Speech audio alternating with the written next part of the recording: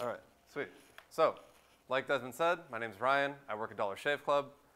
We'll just nip this in the bud. We sell beard oil. I use it. There we go. All right. Also, I had delusions of grandeur that I'd be walking around the stage like very Steve Jobs-esque, so I checked out this clicker with a laser pointer from IT. So I'm going to stand away from the laptop. I'm going to try to use it. If I move over here, just check me and I'll scoot on back. I'll do my best. All right. So for those of you who already read what is apparently my entire abstract on the website, you've already heard 40 minutes of me talking. So I'm going to try to add a little bit to it if I can. We're going to pare down the title as well. I like puns. We're all engineers here. In addition to being engineers, we're learners, and we love puns. And so the first time I heard somebody mention Kafka to me, I was like, Franz, and they're like, Apache. And so I was like, Metamorphosis? They're like, huh? And I was like, all right, we're changing messages. Got it. We do transformations in a pipeline. And so from the next 30-ish minutes or so, when I say Kafka, you can think message queue. You don't have to think streaming pub sub, append only, immutable commit log. You can just say queue, and we're good. That's fine. Anytime I use Kafka, you can think SQS, you can think RabbitMQ, whatever. In fact, once we get to like the 5-10 minute mark, we're probably not going to mention it again. All right, so let's get to it. Let's talk about these three things, three of my favorite tools. So as an engineer, like I said, I'm a learner. And one thing that's really important to me is I get the opportunity to learn new things at work. Everything I do is about using the current activity to write the instruction manual for all future instances of that activity, right? Everything that we do is an opportunity to learn how to learn. And so everything that we're going to talk about today is really going to tie in how do we learn tools like GenStage, Kafka, and Elixir itself. If we are a community that's actively trying to grow, which is something this is only my third time around other Elixir developers, actually fourth if you include last night's dinner. And one of the themes that I've seen over and over and over again is the emphasis and the importance of growing this community. And it's kind of like watching The Wire. If you've seen The Wire, great. If you've seen The Wire, you've probably told everyone you know that you've seen The Wire. And at least half of them said, the first episode was a little slow. And then you're like, what? OK. So we can't evangelize Elixir the same way we would The Wire, because there's a barrier to entry. Someone has to learn a new language, a new paradigm, a new mental model. So how do we map those mental models to our peers, to our friends, to our coworkers, our managers, our stakeholders? How do we communicate the power and flexibility of the platform that we're using so that they can buy in, they can adopt it, and they can continue spreading that for us? So today, we're going to talk about how we use Kafka, Elixir, GenStage, how we handle our transactional messaging pipeline. But ultimately, how do we turn this into a meaningful learning exercise, both for ourselves and for the people around us? All right, so let's do a little schedule check-in. So GenStage, why? Why do we care about GenStage at all? Then we're going to talk about the transactional messaging service, aptly named, really creative, one of our best. So we'll call it TMS. And then we'll get into the bottleneck. Why does this pipeline not function the way the overlords of Elixir have told us it would? And of course, how do we tune GenStage? How do we solve the problem of the bottleneck? And finally, what comes next? What are we going to do after we've solved these problems? And of course, solving one problem as an engineer is only a temporary fix, right? We strive for a state of continuous improvement, but ultimately, it's only temporary, right?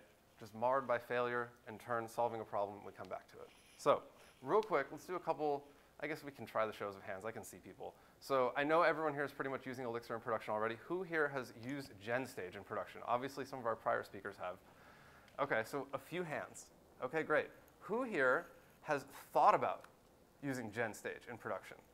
A few more hands. OK. Who here hit the GenStage hex docs, saw the counter example, implemented it, got a bunch of integers growing in the IEX shell, and they said, all right, now what? Anyone? OK, so how do we get from I can print numbers to a screen that with a bunch of modules communicating to I send thousands of messages per minute in a meaningful way at work? All right, so that's where we're going to start, is how do we get started with GenStage?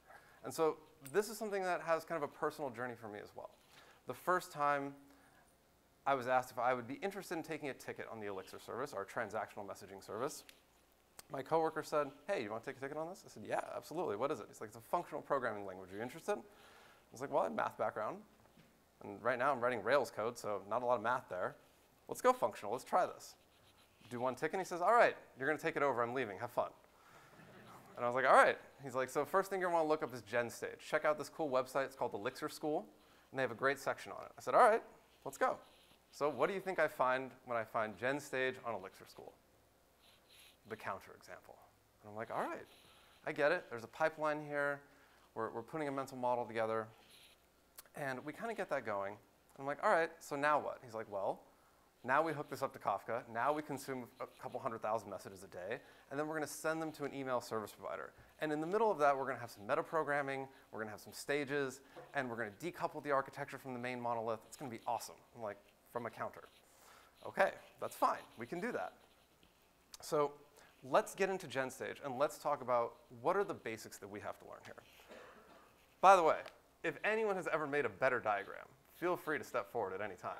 But this is once in a lifetime artwork, people. So just treasure this moment. So why do we take a whole slide just for vocabulary? Well, my learning journey is about life-changing moments. And for me in high school, I had a calculus teacher who got angry at us one day.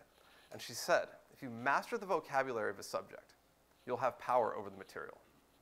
And for me, I thought about all the hobbies that I have. I played basketball, I played tennis, did a bunch of things. But every single one of those activities had a shared vernacular, where I could immediately recognize someone else who had that same shared experience, who was seeking that same shared experience. And when I embraced the language of that activity, I'm saying yes to knowledge. I'm saying yes to learning, and I'm welcoming that into my mind. And so when we take a moment and we ground ourselves in the core vernacular of a topic, we're ready to learn it, and we're ready to implement it in a new way. So let's talk about what makes GenStage.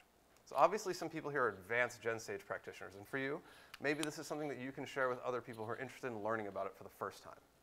But if you are learning about it for the first time, let's take a walk. Or not a walk, but a point. All right. Oh, sorry. I hope I didn't just laser somebody. All right. So producers. So let's take a look at the pipeline here. At the top, we have P for producer. In the middle here, we have PC for producer consumer, and we have C for consumer. All right, so let's talk about what all this means. So GenStage is a multi-stage event processing pipeline. Now, we're already working in Elixir here, and so we're all into pipelines. So what is the purpose of a pipeline? Input, output. What we're doing is we're adding multiple stages to a pipeline. And if you think about it like a freeway, what do we also have? On-ramps and off-ramps. And a lot of those off-ramps from our pipelines, what kind of activities might characterize those off-ramps? HTTP requests, database queries, our favorite things, side effects, right? And so that's how we break out of the pipeline. So the visual model that we create in building GenStage from scratch mirrors our own mental model of a pure function, the language in which we're working right now. So, by the way, shouts to Jose, right? Coming up with something like this that just fits perfectly into the paradigm of the other thing he created. Maybe it's surprising, but probably not, having seen his talks now. So what happens? We obviously have input and output from the pipeline. So we start at the beginning, the producer. So as it turns out, the producer itself may be receiving data from somewhere else. It may not be a true producer in the global, outside the system sense. But as far as the rest of GenStage is concerned, this is the beginning. We produce events from here. And as it produces events, it's obviously going to send those events downstream to other stages in the pipeline. And so what are the requirements of GenStage? What are the primitives here? So we have to have a producer, and we have to have a consumer, right? Also known as a sink. In the middle, though, we have the producer-consumer. The only rule for GenStage is that we have to have 0 or more producer consumers. There's no limit to how many we can have as long as our compute resources can handle it. So a producer consumer, don't overthink it, it does both, right? It consumes, and shocker, it produces. So how does this work, though? If we have producers, we have producer consumers, we have consumers, and we think about something like Kafka or RabbitMQ or any sort of pub subsystem, or we think about the world I came from. Everyone's favorite here, Node, right? We have event emitters. where we subscribe to events. We listen for something to happen, and when that happens, some action is automatically taken. Now, that's great, but what if this nondescript circle called the PC, what if it can't handle a massive stream of events? Or what if down here, a consumer can only handle one event per hour for some reason? Well, that's going to cause a major problem, and that's going to be a bottleneck. And as we all move towards programming in distributed systems, bottlenecks are one of our primary constraints. And as we move towards distributed systems and we start thinking in terms of the law of constraints, we can actually think about our code, our event pipelines, as a manufacturing plan. If you've read the Phoenix project, you can start immediately applying lean manufacturing principles to an inanimate system. But what's special here is that as these events, E, are moving down the pipeline, what if something's not ready for them? Well, Jose thought about this and he said, hey, you know what? What if the system itself wasn't predicated upon the producer just shoveling events down every other stage's throat? What if instead, the bottom of the pipeline, the consumers, were driving the system? How might that work? Well, as it turns out, it's very straightforward, and this is what we call a demand-driven system. And this is where we get the term back pressure. So if you're already familiar with back pressure, great. If you're not, that's OK. So what happens here is that this system doesn't start here. In fact, it starts here with the consumers. When the consumers are brought online, when the process is spawned, they say, hey, I'm ready for some number of events. And as it turns out, we can configure that number of events with max demand in GenStage. And so the consumer will tell the next stage upstream, I am ready for max demand number of events. They'll send a request or demand. And of course, since we all work in Elixir and we've all worked with gen servers probably, we know that we have to handle this demand. So we handle demand. And the PC says, all right, I've gotten some requests for demand. I don't have anything yet because I just came online myself. Where can I get some events? Well, turns out we have a producer up here.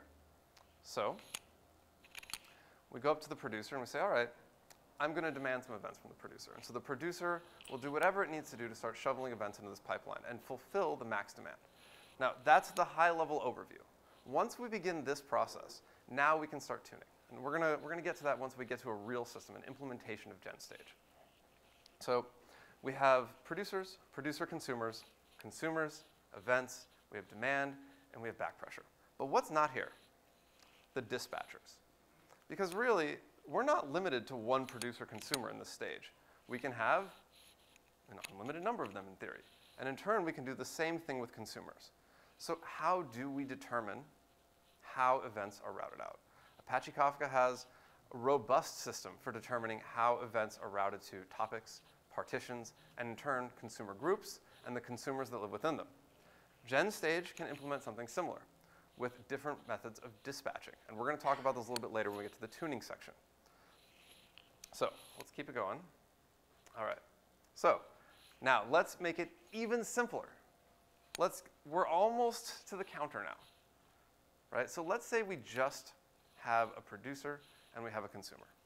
And so why do we break it down in this way? Why do we care about this flow? And so if we're building a mental model of a system that's in flow at all times, I liken this to the same way that we teach JavaScript or we teach Node. In JavaScript, the concern is the call stack. It's single-threaded. The interpreter is synchronous and blocking, right? We can't go through one step until we finish the current one, and there's one call stack, and that's it. And so we're always concerned with what's on top of the call stack. Elixir is concurrent by default. That is its pride and joy. And so it's not the call stack that we're as concerned with. Instead, we are concerned with processes and the messages we send between them.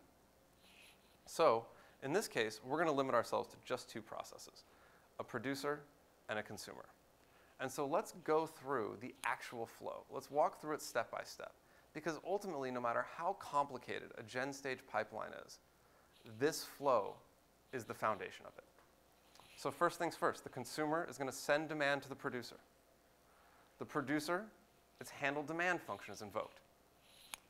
The producer is now going to send the maximum demand to the consumer. The consumer will process some number of events. Eventually, its remaining number of events will equal an attribute set on that module called the minimum demand, at which point it says, hey, I'm ready for some more events. And so what does it do? It sends demand back to the producer.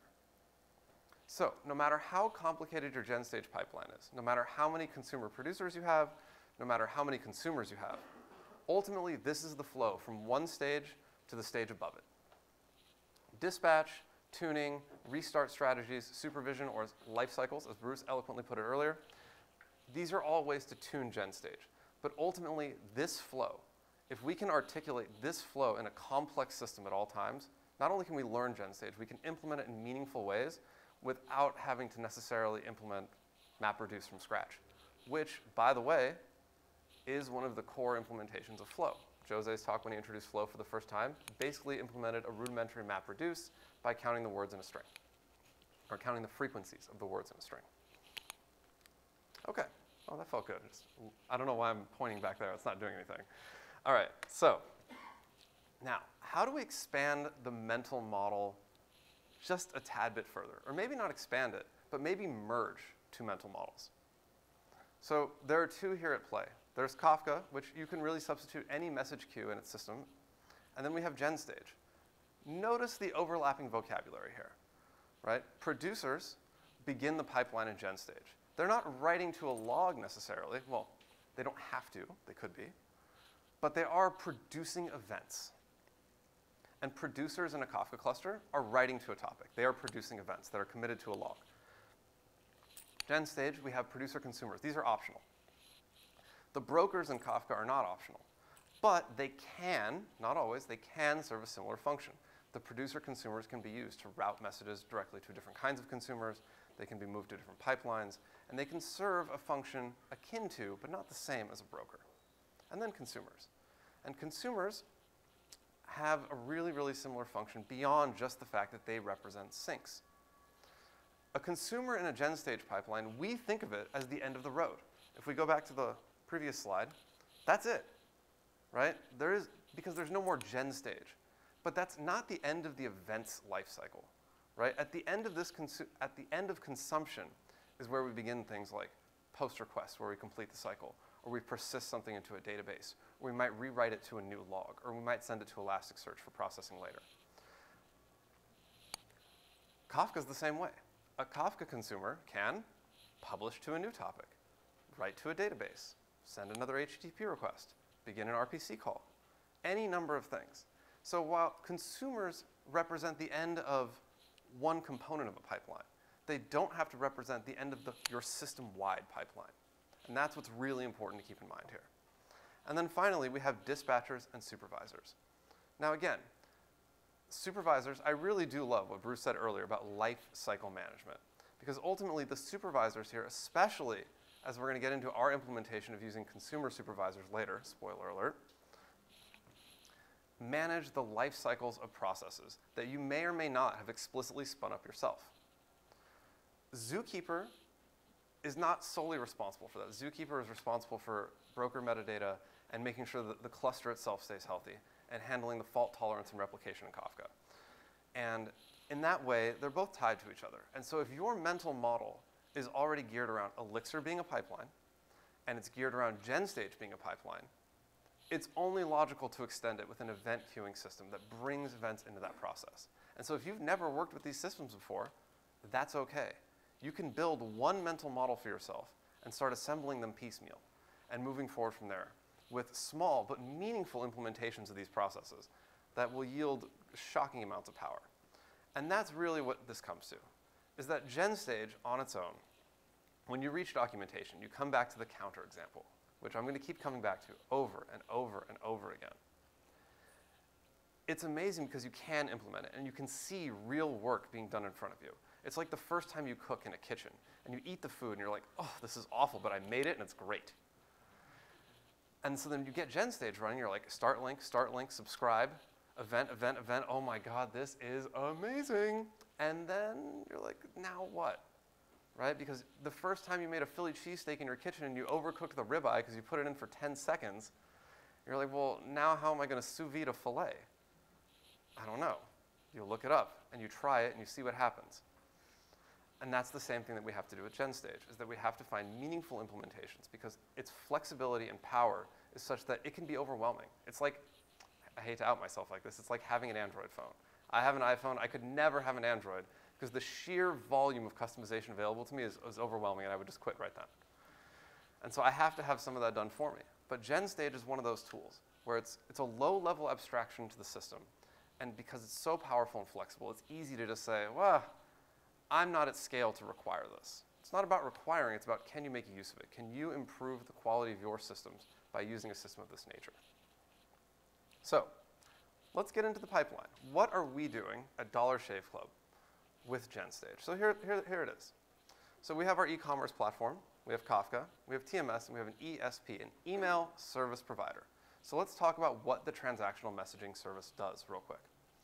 So if you were to go to dollarshaveclub.com today, and let's say you were to check out.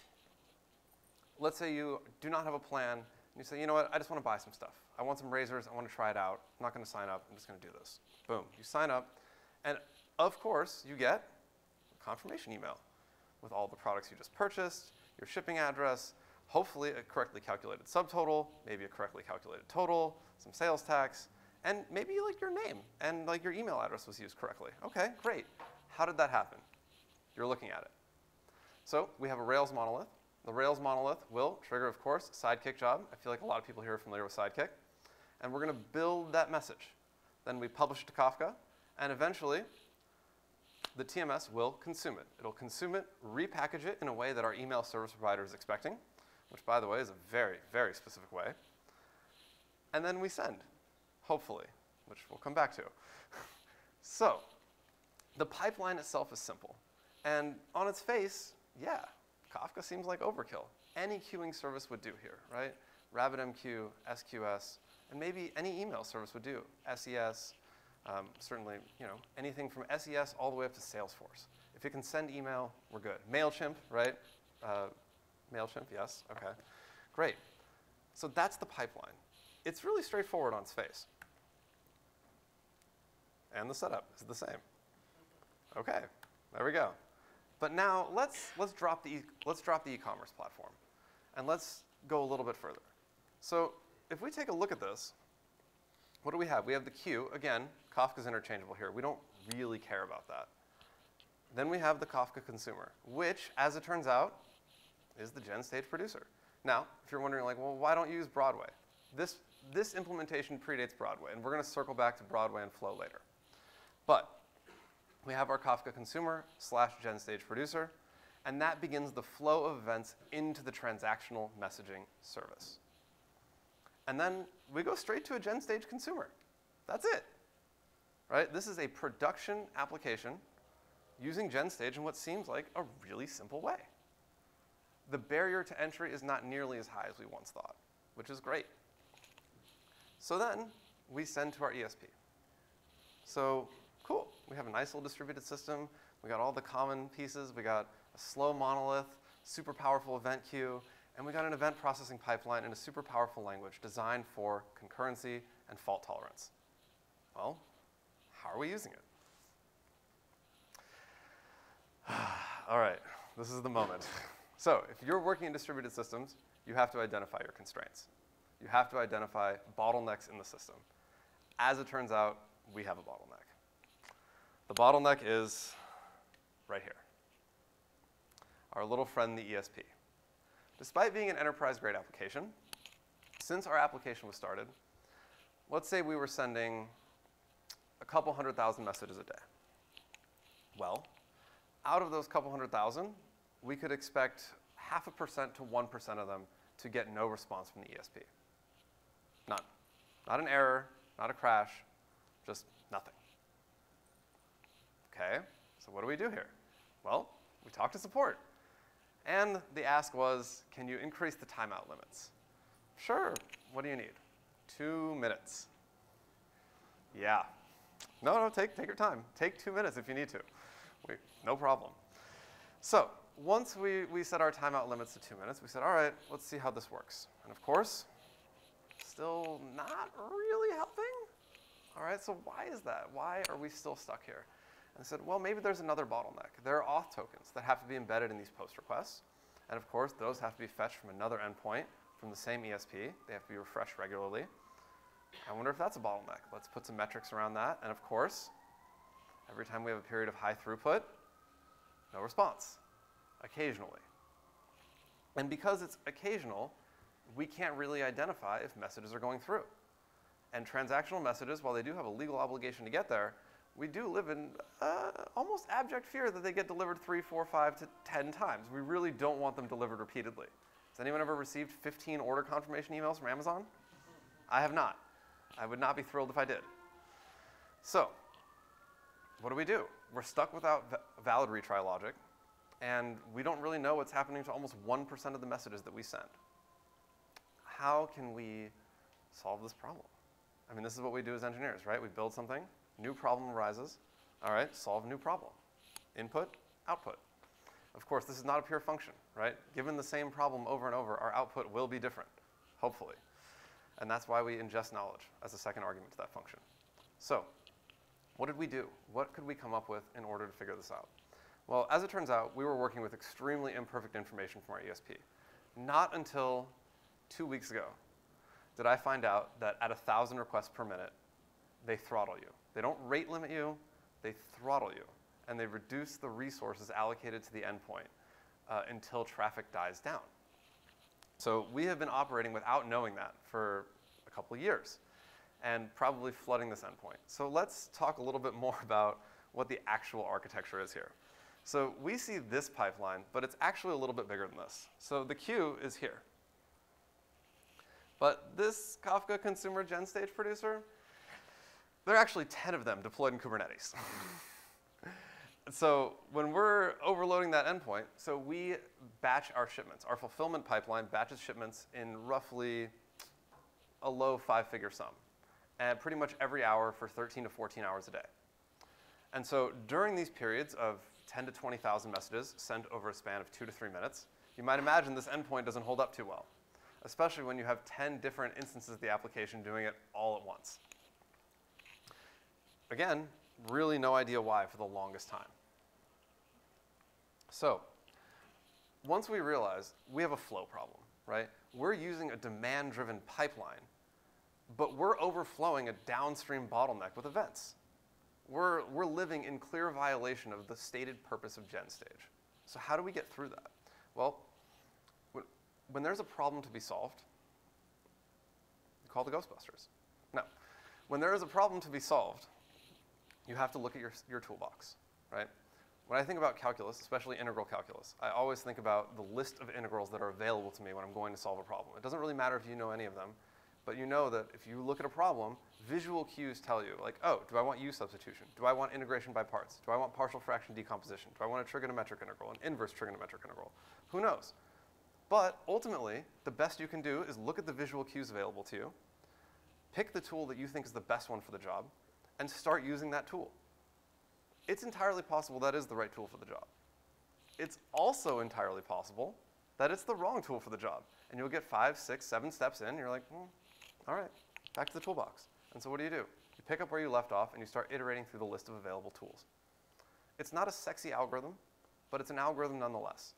And so when we have a problem with GenStage, and it's about flow, reliability, so concurrency and fault tolerance, the key benefits that we get for free with Elixir, what tools do we have available to us? And so we visit the GenStage docs. So what are the things that we can tinker with in GenStage? So dispatching, demand, partitioning consumers, and then we can manipulate supervision. Now the supervision in this case, on its face, is not part of GenStage, right? The supervisor module and dynamic supervisors are not part of GenStage. But if we were to look at supervision, because obviously we have requests that are timing out, processes may not be crashing, but we're losing messages. Why are we losing messages? And we do have some processes crashing, but not all of them. And so supervision strategy is definitely something we want to investigate. So the issue here is that if we only have one consumer from our GenStage pipeline, and we have one GenStage producer, and we know that we send batches of events to the GenStage consumer, if one of these request timeouts were to crash the consumer, we'll lose all the events in memory in the GenStage consumer. So that's not really a fault-tolerant or sustainable way to architect that pipeline. there has to be a better way to isolate a highly error-prone process. As it turns out, dynamic supervision and dispatching have a friend. And that friend's name is the consumer supervisor. So the consumer supervisor is part of GenStage. And it is basically what happens when a dynamic supervisor and a GenStage consumer say, I think we can learn something from each other here. And so a consumer supervisor can subscribe directly to a producer or producer-consumer. The consumer supervisor is inserted into the pipeline as a consumer. End of story. It subscribes to a producer or a consumer producer in just the same way. You give it the same start link arguments, and off you go. But what it does differently is that for every event received, instead of processing it like an enum or a stream or a queue, it spawns a process per event. Now we're using Elixir's concurrency to our advantage. Now we're creating concurrency and fault tolerance by changing our consumer from a consumer to a consumer supervisor. So now, if one of these HTTP requests times out, that's fine, because every event in the batch can be processing concurrently, and so if one of them times out, now we're closer to having retry logic, and now we're protecting the integrity of the rest of the events in the pipeline. Okay, so that's part one. But what else can we do with the consumer supervisor? How do we set that up? So first things first, max and min demand. This is the tricky part. So with a GenStage consumer, the maximum demand is how many events it will receive in its first batch upon coming online and requesting events from a producer for the first time. But after it processes some of those events, eventually its number of events remaining will come down to its minimum demand level. When minimum demand is reached, it sends a request, a demand notification upstream. So how do minimum and maximum demand work when our consumer is not a consumer, it's a supervisor? Well, as it turns out, the maximum and minimum demand are the number of workers that the consumer supervisor is willing to spawn. So if I set my maximum demand at 20, the consumer supervisor will request 20 events from a producer, the producer will send 20 events, and the consumer supervisor will spawn 20 processes, one event per process. Now, 20 processes, that seems fine, right? We're on the beam. What about tens of thousands of processes? We should be good here, right? Well, now knowing that I can only send 1,000 requests per minute to this endpoint, I'm glad I did not try to spin up 1,000 processes. That would have ended really poorly in a hurry. So what's really important to know is that when these child processes are spawned, they will work to completion. When the task is completed, they terminate. And the termination of the child process is the signal of acknowledgement back to the consumer supervisor that the event has been completed. And when the number of terminations is equal, or sorry, when the original max demand request minus the number of child process terminations received by the consumer supervisor is equal to the minimum demand, that's when the consumer supervisor will now request more events from the producer. Okay. So this is the real setup now.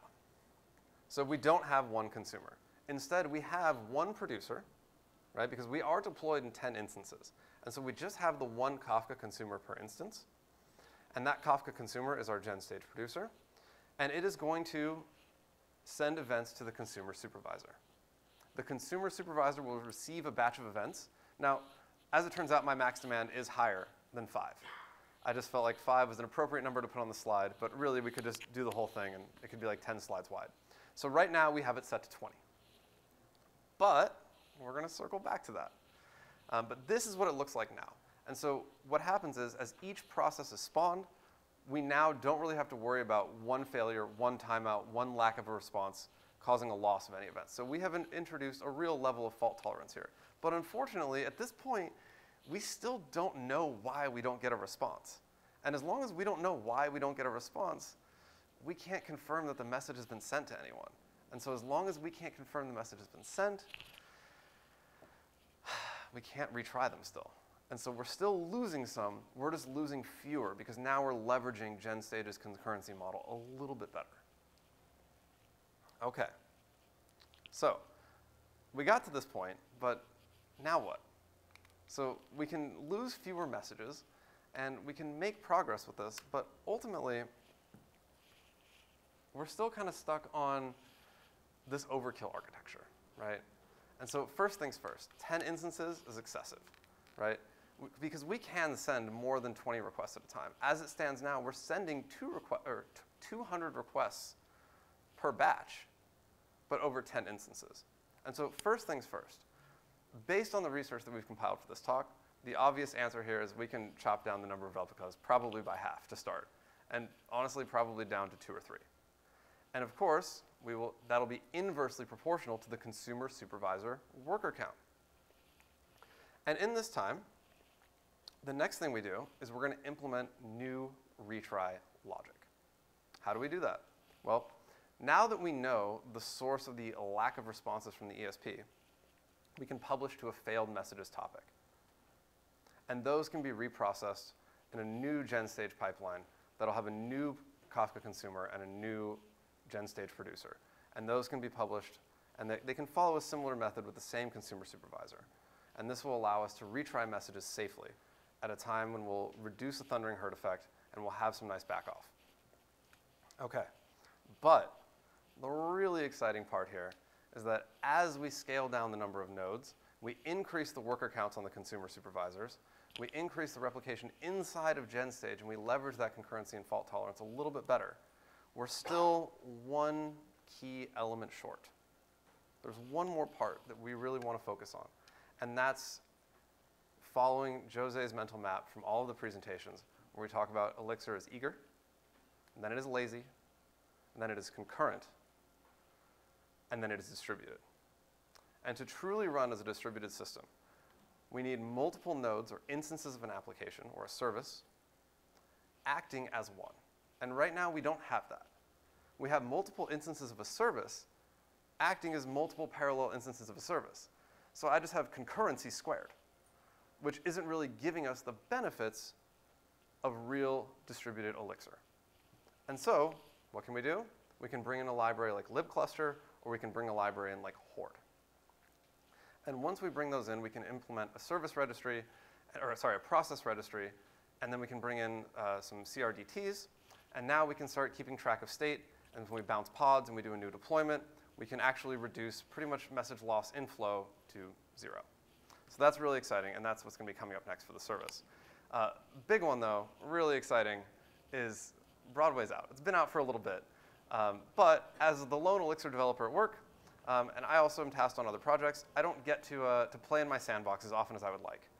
But in researching this talk and kind of digging into Flow and digging into Broadway is a great fit for what we have. And so I'm really looking forward to implementing Broadway in the service and kind of getting that going. And finally, this is where the challenges really begin, is where we can expand GenStage. And now that we have a real meaningful example of it working, albeit simple, but a meaningful example of it working in production, we can do something else. And we're really fortunate that we're having this at a time where our corporate architecture is changing dramatically. As we move to a service-oriented architecture, or really a microservice architecture, we're going to have new upstream producers from Kafka. And so while we only have one transactional email topic, we're now going to have multiple producers writing to that topic. And these producers may not have all of the data in their persistent data stores that are required to build some of the emails. And so our service will now consume from other topics, read messages, store them in memory, queue them, and now we're going to have to join, or get to, really, join messages. And so that's where Horde is really going to come into play. That as we bring in additional upstream applications, we'll be able to read topics, consume other topics, merge those messages together, and leverage GenStage in a more appropriate way. And so what are some of the tools that we can use for that? Well, first things first, dispatching. So right now, we are using what's called the broadcast dispatcher. The broadcast dispatcher says, all right, producer, you're only going to send events to your downstream consumers when all of them have sent you a demand notification. Well, as you may have noticed, we just have the one consumer supervisor right now. So in order for this to become meaningful, we're going to want multiple GenStage pipelines. And as we spawn multiple consumer supervisors, now we can use broadcast dispatching to not only wait for all of the consumer supervisors to have demand, but then use selector functions, basically a callback function that you would pass to filter that has to return a truthy or falsy value. And we can now partition messages in the event pipeline to the consumers of our choice. And so we have actually a special use case for this. OK, everyone here has used Amazon, yes? Cool. Awesome, great. So if you've added something to your cart, you've probably added something to your cart, taken it back out of your cart, left it in your cart, come back to it 2 days later, taken 3 more things out, put them back in, and then purchased. We have an email that says if you add something to your cart, we're going to let you know, like, hey, you just added this to your cart, because you're going to be getting it on a monthly basis. But there's a really high probability that if you add something to your cart, you're probably going to do it a few more times. So it's probably best that we don't send you an email for every single one of those. It seems excessive. So I wonder if there's a way to batch those. Well, absolutely there is. And this is where broadcast dispatching and the selector functions come into play. With a broadcast dispatcher, we can now route to a producer consumer that batches emails by, let's say, some sort of customer identifier, like a UUID or a customer ID, and a message key. And we'll batch emails for a certain amount of time. We can persist a timer, and as the timer dwindles down, if a new message comes in for that particular batch, we'll reset the timer. If not, when the timer dwindles down to 0, off we go. Now, the obvious issue here is what happened to the distributed Elixir? What happened to multiple nodes? And that's where Horde comes back into play. And as it turns out, we have a celebrity in the audience. Somebody has already thought of this. The person who introduced me to the transactional messaging service, Chirag, is sitting back there. And he has written a super handy blog post about implementing Horde and distributed Elixir for this exact purpose. I encourage you all to check it out. It's really fascinating. And so finally, that is how we're going to bring in new upstream producers. We're going to partition the pipeline. And we're going to leverage both distributed Elixir, concurrent Elixir, to get all of the concurrency and fault tolerance that we really deserve from a transactional messaging pipeline. And then what's really exciting is that eventually there will be a new ESP. And from what my market research has told me, standard throughput is about 2,000 requests per second. So there will be no more of the 2-minute timeouts waiting for the occasional message to just vanish. OK, so real quick, I just want to thank the community here. This is a real special day for me because, again, this is only the 4th time now I've been around other Elixir developers. And being around a community of this nature that is so focused on learning has been it's the experience that I always look for when I have the opportunity to pick up a new subject. And learning Elixir has definitely been one of those experiences for me, where learning Elixir has made me better at learning other things. I know I've seen blog posts floating around the internet where someone says, learning Elixir made me a better programmer. It made me a better web developer. It made me a better distributed systems thinker. And for me, Elixir has made me a better learner. This is a declarative language, and that is endemic to functional programming, of course. But in turn, a lot of our documentation is fairly declarative as well. And so is a lot of the guidance we give each other. But that doesn't mean that declarative guidance and declarative documentation lacks meaning or lacks empathy. And what I've noticed is that Jose sets the tone of just being in there and helping other people grow. And for him to share that knowledge and allow other people to develop true expertise in a language that's growing at this rate is phenomenal. And so I hope that through this small, meaningful example of a really powerful tool, we can take the next step and start sharing that knowledge with others through a good pedagogy, a formal vocabulary, and building meaningful examples in real life where we can solve business problems and show that this is a great way to do things. And it's a great community to be a part of. And finally, I got to thank my man, Chirag, because I would not have ever touched Elixir or heard of it if it weren't for him. And he handed off the service to me, and he's here today. And I just want to give him a huge round of applause. This is thank you, man. Appreciate it. And to Desmond, because Desmond offered to meet me for lunch and talk to me about my talk. And real quickly, he was like, 10 Kubernetes instances, huh? Seems a little overkill. I was like, yeah, I'll look into that. As it turns out, my man, it is. Appreciate that. Awesome. Well, thank you, everyone. I really appreciate it.